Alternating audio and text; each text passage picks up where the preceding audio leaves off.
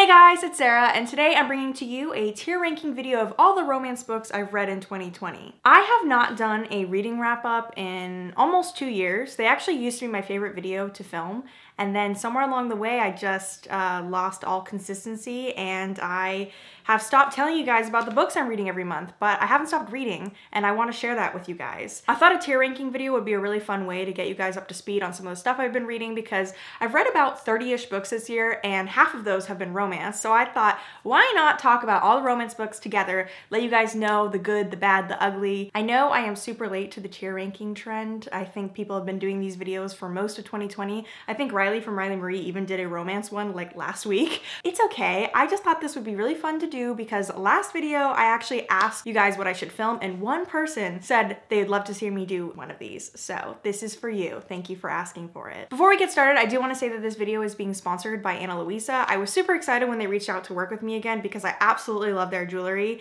And I'm not just saying that, like I truly have been wearing their jewelry non-stop since the last time I worked with them. What I love about Ana Luisa is their exceptional quality of their jewelry. I actually am pretty allergic to a lot of metals, especially in earrings. Like my ears get super infected if I wear cheap things. Another really exciting thing about them is the last time I worked with them, they said they were working towards being carbon neutral in 2020, and they actually have achieved that. They are 100% carbon neutral, which is super exciting because I feel like they are a sustainable brand that really values quality jewelry, but also values having fair prices. I think all of their items start at $39, which is really great, especially for the noble metals that they're using. I chose 2 pairs of earrings and a necklace for this video, and I absolutely love them. I've been wearing these earrings nonstop. I have these like teardrop hoops and then a smaller little tiny kind of like chain link shaped hoop. They're just so cute, and I actually just got my second holes pierced, I want to say like 3 or 4 months ago, and so I paired these bigger hoops with the like tinier hoops that kind of almost look like a little oval shape. For the necklace, I chose this little medallion. I love the hammered look of it, and it's just the perfect length for me, and I feel like I can wear it with so many things. My favorite way to style the earrings, like I said, is to stack them together, and the necklace pretty much goes with everything. Ana Luisa is actually currently running a Black Friday sale, so if you follow my link down below, it will lead you to that.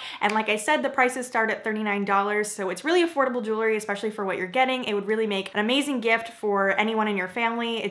They're so cute. I love them, and I'm really happy that I got to work with them again. So let's get into ranking these romance books. The highest and most honored tier that we have is That'll Make Your Pussy Throb.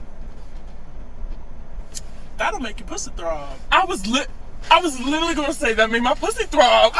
That is exactly what it sounds like. This is romance books that just really take you to really good places, both emotionally, mentally, and perhaps physically. Our second highest tier is Big Dick Energy. This is for books that were very good, but there's just something about them that didn't take them to that top tier, but they have the big dick energy. They're bringing a lot to the table. The next tier is I Liked the Beat. Definitely, I thought it was fun. I liked the beat. Which basically just means books that, you know, they're like 3 stars. They're not anything to write home about, but they were decent. You know, we won't say they were bad, but they just weren't amazing. Our second worst tier is It's a No From Me, Dog. It's a no for me, dog. This basically just means books that they weren't horrible. Like, they were like bad. They were like 2 stars, but they weren't like the worst thing I ever read, but they definitely don't deserve to be any higher than where they're at. And then lastly, our very worst tier is Disgusting. This category is reserved for books that I wish I hadn't read. They weren't good. They did not make my pussy throb. I did not like the beat. It's a no from me, dog. It's just it's a lot of no, and it's disgusting, you know? Now that we have the categories out of the way, let's just get into ranking this bitch. The books are in no particular order. I just kind of put them into the app. And if you see me looking down at all in these shots, it's because I'm looking at the tier ranking. But yeah, let's just get into it. First off, we're starting with a bang. We're starting with Beach Read. That's immediately gonna go into That'll Make Your Pussy Throb. Beach Read was one of the best books that I have read honestly ever. Like, I really loved that book. I read it all in one sitting, which is a big deal for me because I don't really do that anymore. I know that I've talked about Beach Read in a couple of other videos. I haven't really posted that many videos this year, so in the few that I've posted, I have talked about Beach Read. But it was basically about this girl that goes to a beach house for the summer because she inherits it from her father right after he passed away, and she realizes that he has a lot of secrets that he was hiding before he died. And while she's there, she moves in next to a guy that actually is her rival from grad school. She is an author, and so is he. he, and he writes literary fiction and she writes romance, and then they challenge each other to write each other's genres. They basically go on these dates where he'll take her on research things to show her how to write literary fiction, and then she takes him on like really cute date things like going to carnivals and the movies and like that kind of cute stuff. Really cute. It's also really steamy. The writing style is perfection. It's so good. It will make your pussy throb. Next up, we have Entreat Me by Grace Draven. This is definitely a big dick energy book. It was very good. It is a Beauty and the Beast retelling, and I just love her writing style. She has this perfect way of incorporating like fantasy, but also romance and smut together. So it's very plot driven, but it's also very like all the things that you'd want from a romance. And like I said, this one is a Beauty and the Beast retelling, and it's just so good, so good. Don't mind me reading all of Grace Draven's books. Next up, we have The Flatshare by Beth O'Leary, and I'm gonna put this in, I liked the beat. It was just okay. Like, I actually don't remember a lot about it. This is one of the first romances I read this year. I think I read it in like March or April, and just, it didn't hit for me. It didn't, I don't know. It's very not memorable. I was gonna say not forgettable, but that's a double negative. I don't know what I'm trying to say. I'm just saying it wasn't memorable. It wasn't good. I did not like it. It was okay. Well, I liked the beat. It was fine. I don't want to be too hard on it. Next up, we have Get a Life, Chloe Brown by Talia Hibbert, and I'm gonna have to put this in It's a No for Me, dog. I know that's very controversial to do because I know so many people love this book. And don't get me wrong, it got me into reading Talia Hibbert, and I like Talia Hibbert. I just didn't love this particular book. There was something about the writing that just didn't resonate with me. I will admit, I loved the plus size representation, and I loved the disability representation because the main character suffers from a disability that makes her have to work from home, and she is really fatigued a lot of the time. There was something about the way that the sex scenes was written that it just, like, they kept saying things like, I want to put my cock in your pussy. And don't get me wrong, I love a good sex scene, but there was just, it made me, I don't know, it made me feel gross when I was reading it. It also could have been the audiobook narrator because, in my opinion, she sounded a lot older, like she had an older voice. And so when she would narrate the guy character's voice from his perspective, she would, like the way she would do his voice, she would just be like, I want to put my cock in your pussy. No, that's not what it sounded like. I'm gonna cut that out. I'm gonna cut that out. No. Anyway, the point is, I didn't love the sex scenes, and overall, just not my favorite Talia Hibbert book. Next on the list, we have The Honey Don't List by Christina Lauren, and regrettably, I'm gonna also have to put that in It's a No from Me, dog. It just was not Christina Lauren's best book. I think the premise of that one is about this girl who's like the assistant to this woman who does a, like a home improvement show. It's kind of like Chip and Joanna Gaines. Chip and Joanna Gaines. I cannot speak this evening. The main character is the assistant to the woman. The guy love interest becomes the assistant to the husband. They're like kind of enemies to lovers. Am I okay? Regardless, it was kind of boring. I didn't really like the plot. It also was only told from the girl's perspective, which I always prefer the Christina Lauren books that are told from both perspectives. I just think that they read a lot better. Next, we have Lesson in Thorns by, I don't remember who it's by, and I can't read it on this little cover.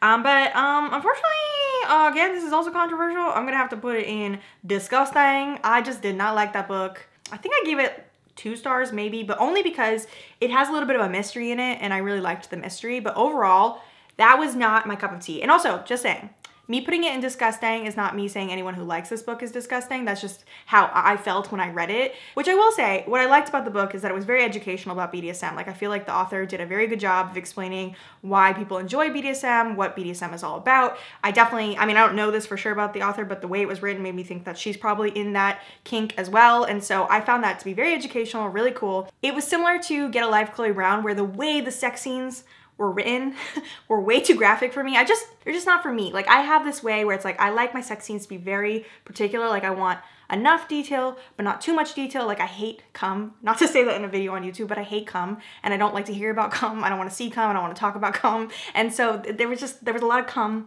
in this book in particular. I feel like I just said the word cum way too much in this video. Definitely gonna get demonetized. A lot of people who reviewed this book said it was erotica, and I was like, oh yeah, erotica. But I was thinking just like a normal smutty romance book, and then I read it and I was like, oh, they meant this is porn. Next up, we have Love in Other Words by Christina Lauren. This is going to go in Disgusting. I really didn't like this. This may be my least favorite Christina Lauren book that I have ever read. It was just boring as shit. I did not like it, and I didn't like the main characters at all. I think this one was also only told from the main female perspective. Like I said, I feel like when Christina-Lauren does that, it's not as good. I have read a lot of Christina-Lauren books, and I've been thinking about doing a video that's kind of like a guide to which of their books are worth your time and which ones aren't. So if you are interested in that video, please let me know down below. The next book we have is One to Watch by Kate Stayman-London, and this is gonna go in I Liked the Beat. I really liked this book for two reasons. Number one, the main character is plus size, and I really liked that depiction of her. And number two, it basically reads like a season of The Bachelorette. The reason it's only going in this like mid-tier is because I didn't love the ending. I also will say that if you're looking for a book where the main character already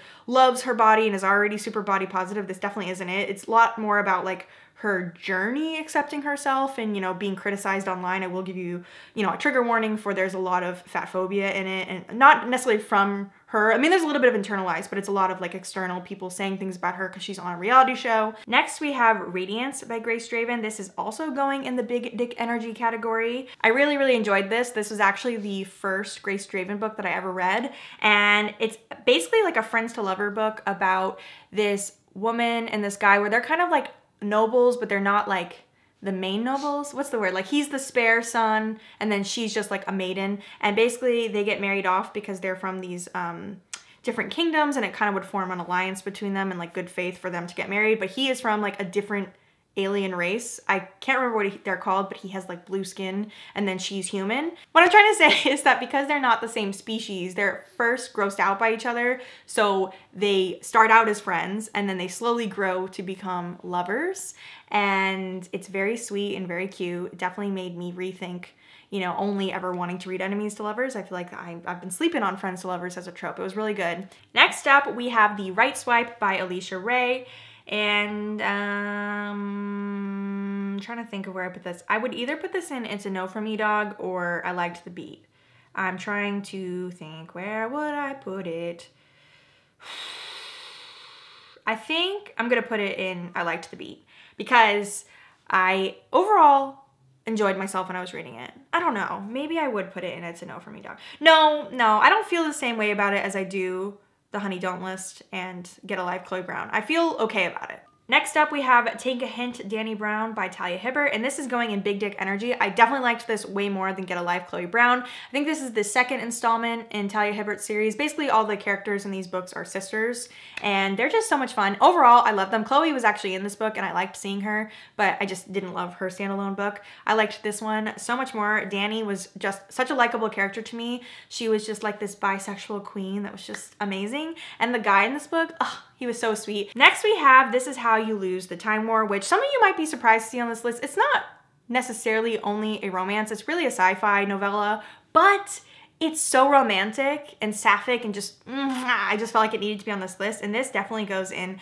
That'll Make Your Pussy Throb. It is some of the most beautiful writing I've ever read, but it's just so good. What I love about it is that it's not very long, because like I said, it's a novella, and the writing is really poetic and beautiful and kind of hard to understand, and there's not a lot of world building because the book is so short. At first I almost DNF'd because I was really confused about what I was reading, but basically it's about these time travelers that are on opposing sides of a war, and they start writing each other letters throughout time. But the more you read, the more you kind of understand the world and understand this war that they're fighting, and both the time travelers are women, and so it's sapphic and it's just so beautiful. I love it. Next up, we have Twice in a Blue Moon by Christina-Lauren. I'm gonna put that in It's a No for Me Dog. This is another Christina-Lauren book where they only wrote it from the female perspective, and I don't like their books that do that. It's just not good. Next, we have The Worst Best Man by Mia Sosa, and this is going to go in, it's either gonna go in It's a No for Me Dog or I Like the Beat. I'm trying to decide, how do I feel about it in comparison to the books in It's a No for Me Dog? Thinking. I think I'm gonna put it in I Liked the Beat. It wasn't amazing by any means, but I didn't feel a lot of negative feelings towards it. The sex scenes were good in this one, but he kept calling her like honey and babe and sweetie when they were having sex, and that's a no-go for me. Like, The last two books on this list are actually ones that I DNF'd, and the first one is Iced by Karen Marie Moning, which is a continuation of the Dark Fever series, and Not good, not good. I'm gonna put that in disgusting. There's a reason I DNF'd it. So it takes place like a few years after the last series left off, and the main character is this girl named Dani who was in the other series, and she is only like 15 in this series, but all these grown-ass men like want her like sexually in this book, and it's really creepy.